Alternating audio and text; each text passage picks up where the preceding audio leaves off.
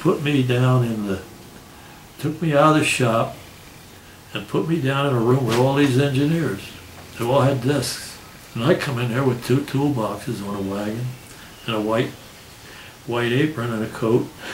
They hooked me up with a guy named Ed Karras. And he was a boot sailor, what they call a boot sailor. He got in the Navy as a plain old boot. And he worked his way up, and he was trying to get a commission. And he was the highest you can get in a chief.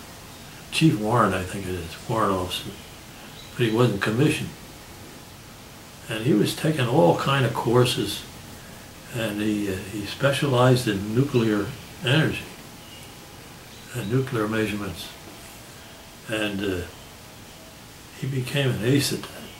1950, they were to build a nuclear-powered airplane. This is the way I got it. It was going to be a seaplane, big. Mm-hmm. And so the Navy right away wanted to know what effect nuclear energy was going to do from the reactor and so forth, was going to do to the airborne equipment that they had. So he set up this lab. Now he must have been working on that long before I met him. And he had a lot of things set up and going when I got there. They put me in this room. Now this was in Building 2, basement. And it later became, when I was there, it became a secure, what they called a black area. Okay. And it was offices, but it was such that it was very secure. And they did, you know, top secret or better work in there. And they made this, they dug this tunnel underneath from that room back out towards Jacksonville Road, underground, actually under the building. Yeah. Everything you see in there, I either designed it or had it made. Wow, well this is a first. I've never heard of this. Yeah, when I was down here to talk to Charlie a month ago, that's the first I knew about it.